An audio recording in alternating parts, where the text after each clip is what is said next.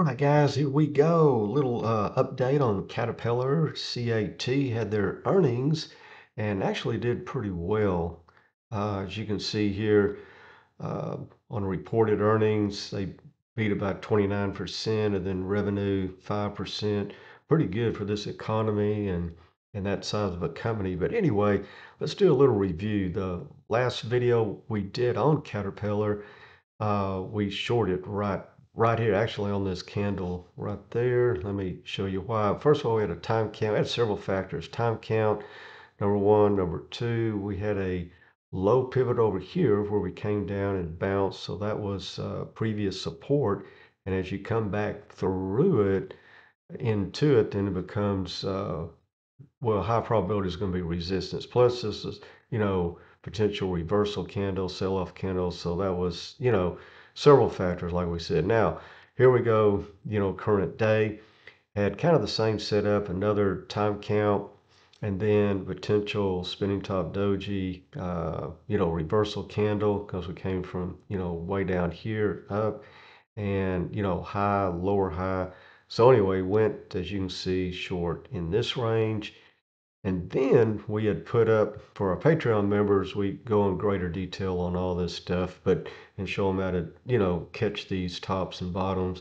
But anyway, we had this gray area and we thought we are going to come down into this blue arrow, but they had pretty good earnings. Not to say we're going to reverse back to all-time highs, but right now doing pretty good. And what we're looking at, we might just go ahead and get out of here right now on this play, because we start closing, trading and closing up and over this low pivot previous, uh, support here. So it came down and ran back up. We could get, a little bump up into, the 200, maybe even the 20. Okay. And we come down to this level of this gap here as well. So let me start taking some of this stuff off of here. And yeah, with this night, we're not going to do anything till towards the end of the day regarding if we switch from our short position to our long position here. But it would be even better if this candle that we're on right now, if I can pull it in there so you can see it, uh, were to, go green today, which, it could. We still have, a little over 4 hours to go. And then that would definitely be bullish, near term anyway. Let me get this down there perfect.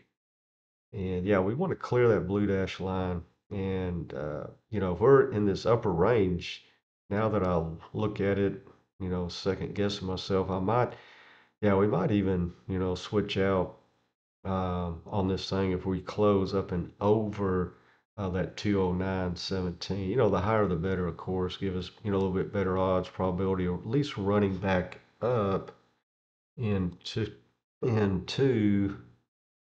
that 200 in this area, almost 3%. If we run up into the 20, of course, 20 will be coming down.